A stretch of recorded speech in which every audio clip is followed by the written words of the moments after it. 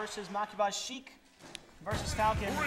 SilverSol hasn't played Sheik in a long time. I know we only have, we used to have Randy, aka Noctiso2, aka Crown, aka White, aka Hines. All of those names he's used, and changed his name more than I did. In a long while at any of our tournaments. So let's hope SilverSol is freshed up in the matchup. Doing all right so far. So I think Falcon's saving grace in this matchup. I'm not a Falcon main, I know you are, but oh no, unlucky. How unfortunate. Yeah. If he had gone the other way, he would be able to make it at least to the ledge. He might have gotten down to through his troubles, but wouldn't have gotten pineappled. Unfortunate for SilverSol. Let's see how he picks it up. I feel like Falcon's saving grace in this matchup though is definitely that Sheik is still kind of like combo heavy, or like yes. You can still combo. Ooh. And actually, there's I'm not sure if it's guaranteed. It's very close to being guaranteed, if not guaranteed. There's a percent where you can dash grab Sheik, down throw, and knee. I think it works. I think definitely out of the percent for she's that. light enough to where she's a fast faller, but she's also kind of light. So I think it works. I think Sheik's Kinda actually like the fifth lightest. Sheik is really light. Like, yeah. In terms of like values, like I believe Sheik is like 70. It's at a low percent, like 40-ish, 40 to 50. Yeah, it's gonna be like really low. SilverSol trying to take the stock out. I think up air, nair. And just barely missing anything. Maki gets some more damage on SilverSol. SilverSol really wants to end this right now. Good back air, but it was only weak. It won't do it. Oh, dang. Yep, and now SilverSol's in a bad spot. Again, going for that Raptor boost, not quite working out. Up air. Puts Makibaz in the air. Ooh, I like the weight, but unable to capitalize. If only he was Charizard, he could have flare blitzed for free right there.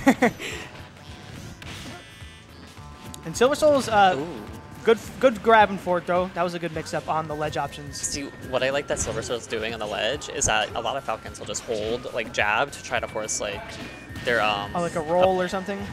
And he's just doing a single jab to like force that presence, but not putting him in that lag. And you saw Maki try to go for that ledge trump, but messing up timing. All right. Oh, that goes game one. Game one goes to Sheik. And along with game one is going me. I've got to play my top 16 match. I'll be back as soon as I'm out or needed. All right. Well, I will be doing my best to hold it down. Not the best commentator, but I'll do my best. Okay. All right, so game two. Looks like they're taking it back to Smashville, Sheikville, as most people will call it. Alrighty. And going in with an immediate dash grab.